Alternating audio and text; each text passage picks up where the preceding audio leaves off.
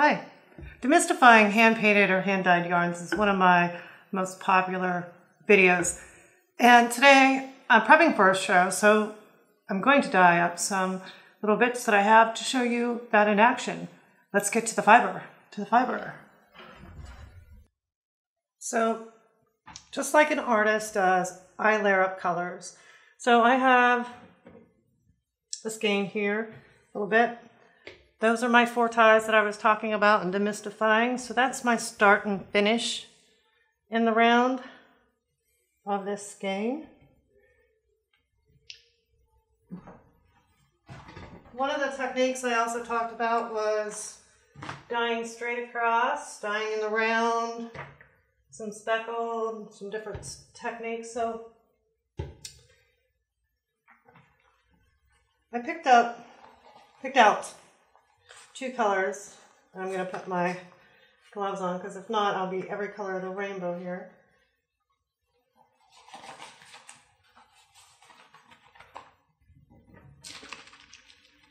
So always pick 2 complementary colors because if not, you'll get mud.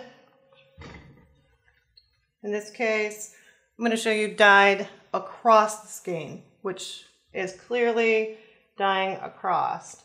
Now, when I told you before in Demystifying hand-painted yarns, you cannot stop the dye. Can you see that? It's just running.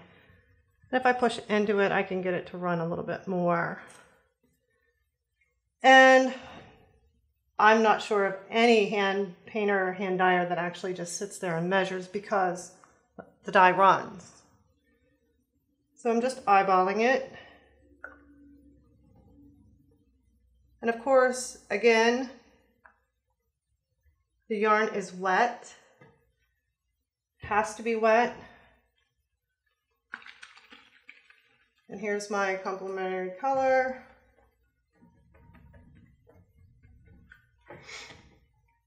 And I'm going to go right in between.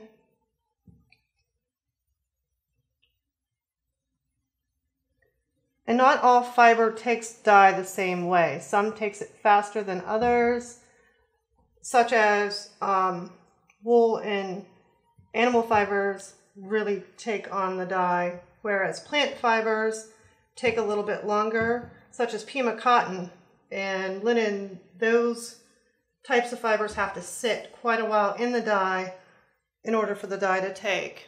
So this is what I meant by dyeing across the skein. So even though this is a little skein, it still applies to a full skein. Now, since I'm using professional acid dyes, I did use a mordant, which is white vinegar. And as you can tell on the bottom side from where I was placing it, the colors almost run together, even though I didn't use that much dye. But it's going to look pretty. So now this will go on top. I have like a splatter screen or a steamer tray and steam set this in to get that set in. Now, another technique a lot of people use, and you'll see this frequently. There's another skein, same color I dyed out concept-wise. They'll take, that's my 4 ties, that's start and finish. This is my end loop. And what they'll do is you'll see they'll dye up a section of it. And that's why you protect your surface. This is a anti-stain proof plastic outdoor indoor table that I use. And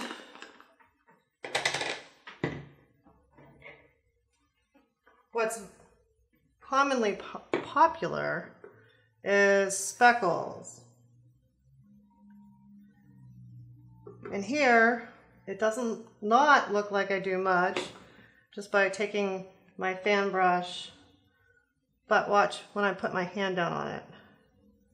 Because the yarn is wet, see how much I got on there? And it doesn't look like I had hardly any on there. And again, the Morton is white vinegar, so I did soak this skein prior to doing this in white vinegar, so that way here when I speckled this, to show you two different variations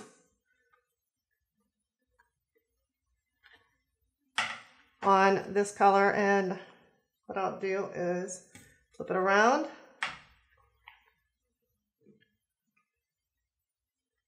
Give it a little tap.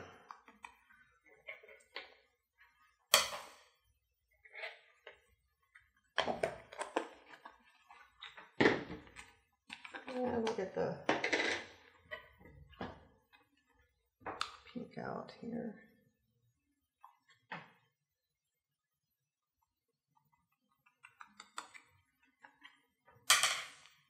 And there you have it. That is another way, because Tsunami is actually dyed like this, one of my colorways that everyone loves. And one end is dip dyed, and the other end is dip dyed in a different color, and then I blended the two together.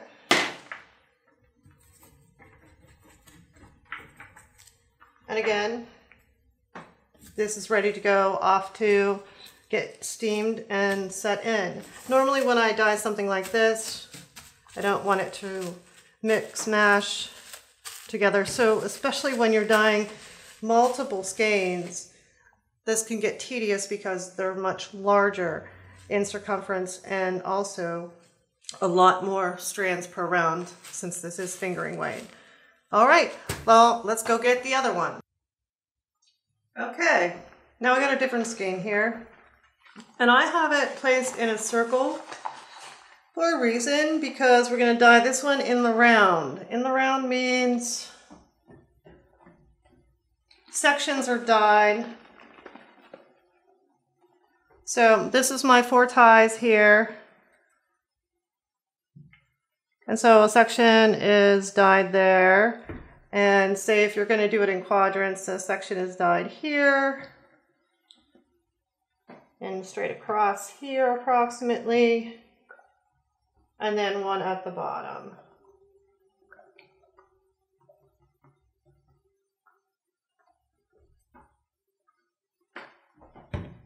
And I'm going to reuse this pink here because I can. And go in between each of my sections that I dyed with the other color.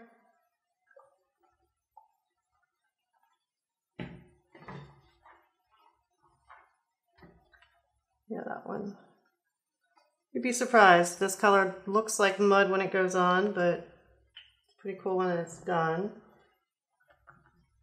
And that's how you would have a dyed in the round skein. So when you're knitting or crocheting with this skein and your starts here, you're going to start with your first color. You're going to go a few stitches, then you're going to start again another color, and then back to another color, and consistently go around the skein, because when it's wound up or rewound, which I'll show you in another video following this after these are all dry, so that way here you can kind of tell how different they look. And any of these techniques could be put into numerous ways, versions. You can have a skein that's dyed half like this, and then the ends dyed differently, and vice versa.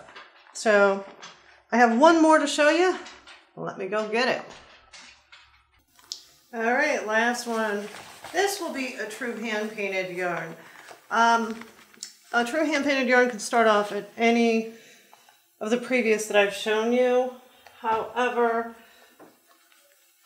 let me mix this up a little bit. The difference is it could start like at the ends and ends, you know, and it could be quadrants, it could be here, it could be there. But notice that I'm not getting all the strands. I'm leaving some of them the base color. And that's on purpose. That is what a true hand-painted yarn would look like. And it would just have little bits of pops of color here and there, and not total saturation in spots. So a true hand-painted yarn will give you a lot of variegation in your projects.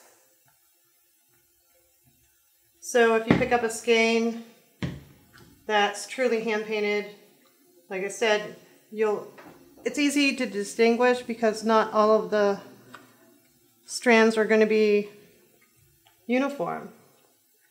And that lends to the uniqueness of that yarn. And since this is a tiny skein, that's all I'm going to do.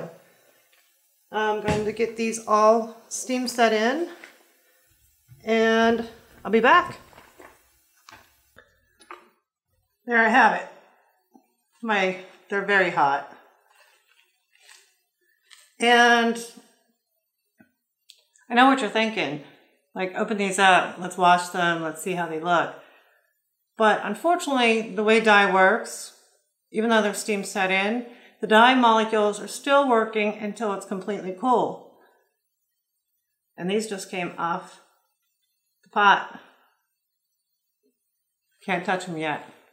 So stay tuned for the next video. I'll have these washed in Dawn dishwashing liquid. Simple and clean. Simply Clean or whatever it is from Dawn. So I don't have so many suds. And I'll have them on the drying rack and we'll take a look at them. So if this is something that you like and interests you, please hit the like button. Subscribe if you aren't already. And hit the bell to get notified when I post a new video. I'll see you in the next one.